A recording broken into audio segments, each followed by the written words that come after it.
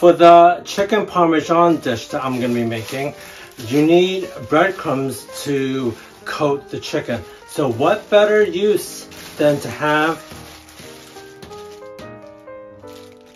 stale or end bits of the bread to use as the breadcrumbs.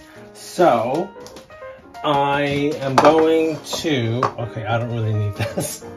So the thing is to try to crumple it into like small pieces so that the food processor doesn't really have to do too much work. So I always like to season everything that I do. So I have some oregano. Let's put some, let's have a little bit of sage. Let's also have some thyme, because who doesn't have time for thyme? I know, corny. And obviously, let's have some pepper.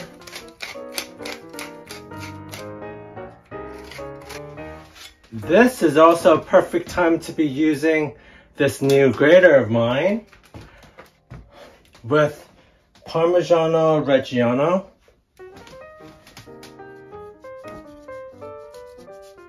Look how well it cuts. I like it kind of cheesy. Do you know why we got this new grater? Because the old one didn't work? Well, that and because it was for the greater good. I think that you were saving to use it on this occasion. Okay, so why don't we grate some more? Because this is gonna be used for all that chicken. So it has to have like a good amount of flavor, I think.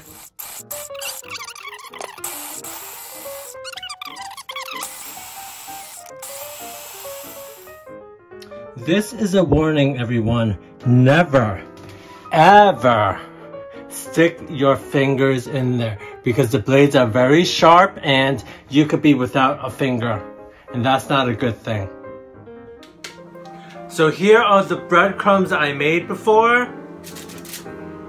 It smells all cheesy and herby and yeah, yummy.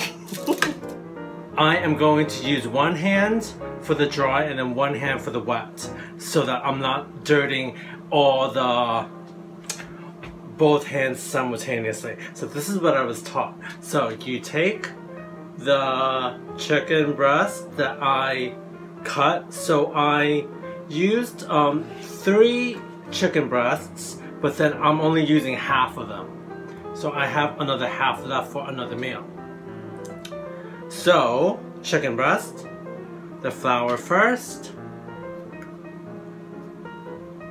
Let's coat every last side. Why don't I coat all of them? And now the whisked eggs.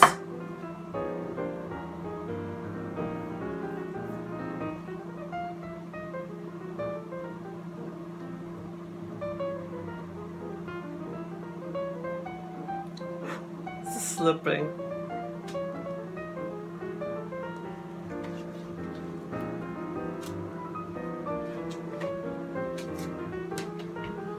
So let's try to cover as much of this chicken breast as we can. It's full of flavor. Okay, so I will put it into the oven for about 20 minutes at 200 degrees, and then I'll bring it out, and then we could finish off this dish.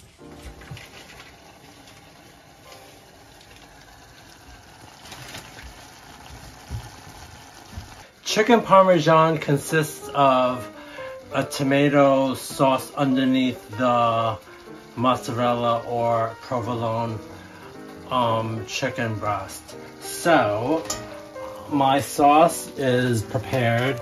It's of canned tomato. I added some tomato paste. I also added some basil and some pepper and oregano. So this is lovely and done. The chicken breast that I baked in the oven is all done. So I'm going to add the tomato sauce, put this on top, and then add some mozzarella on top.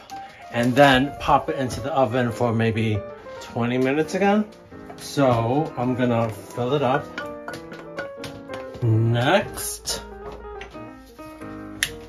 let's put on top the chicken like this.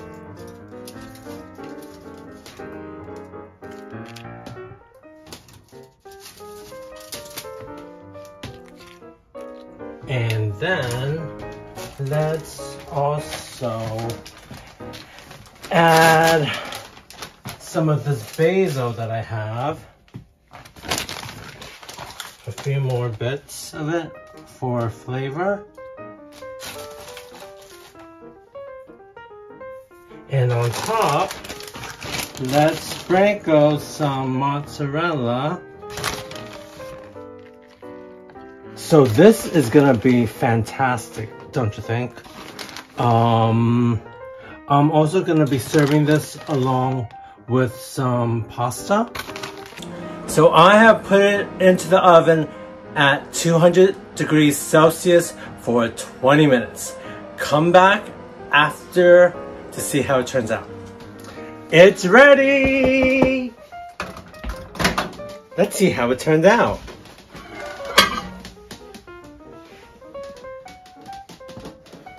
So this is the chicken parmesan. It's gonna be quite hot still.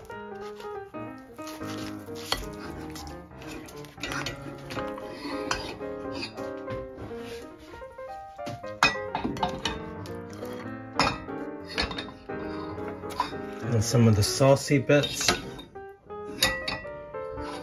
Wow, look at this. So there is a lovely mozzarella coating on the chicken breast, and the tomato sauce looks divine, and it's a good accompaniment with this fusilli pasta. So let's have a bite. Chicken is perfectly cooked, and wow.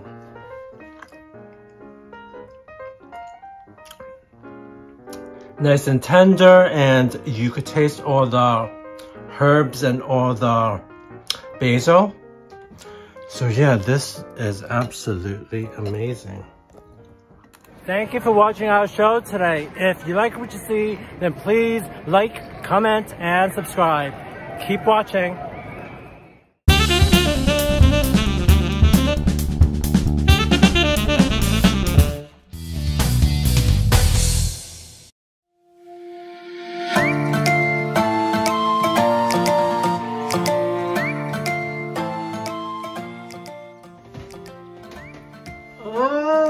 I think it is time to iron again. Oh, God, it takes so much effort. No, it doesn't. Okay, so you need an iron, the clothes that you want to iron. So I'm also using ironing water because the water we have here is too hard, meaning so yes, if you use water, it will basically gunk up the iron and it'll screw it up eventually. You could use distilled water, you could use rainwater. Someone we know also uses the water from the dehumidifier, which is another option. So why don't I show you how to do it nice and easy. I promise I won't take too long. So I need to turn on the power first. It's on red. So I was taught to first iron the collar first.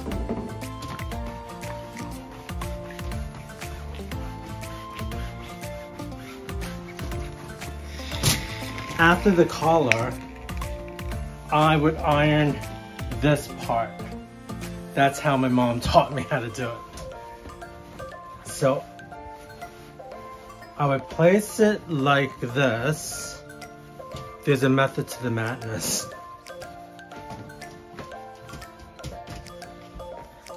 Then I would iron the spine first, and then iron each side as we go along, making sure that it's on super hot so that it will make the most amount of impact.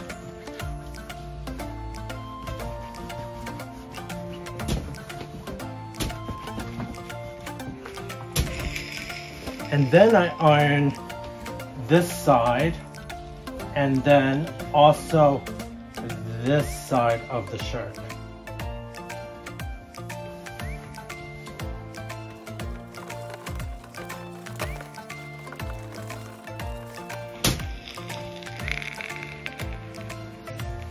After I'm done with that, then I iron all of the back side.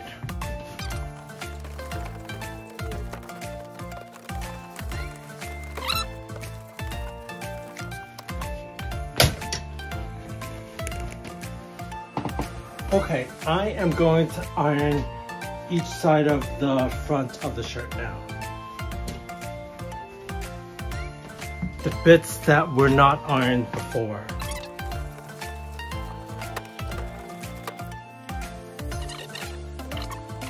So this is 40% polyester and 60% cotton. If it was 100% cotton, it would be a lot more wrinkly. That's why I don't really like to buy cotton, because it basically makes it a lot more difficult to iron. So that's why it's good to have polyester. So no looking down on the people that like polyester, okay? Because it is a much easier fabric to iron.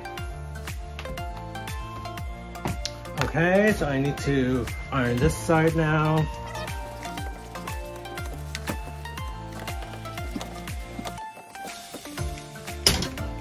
The next part is to iron each of the sleeves. And I only iron it the one way. So I'm not gonna iron both sides. So I just iron the front of the, like the front side. I don't really iron the back side. And there you have it, a nice iron shirt. It's all done now.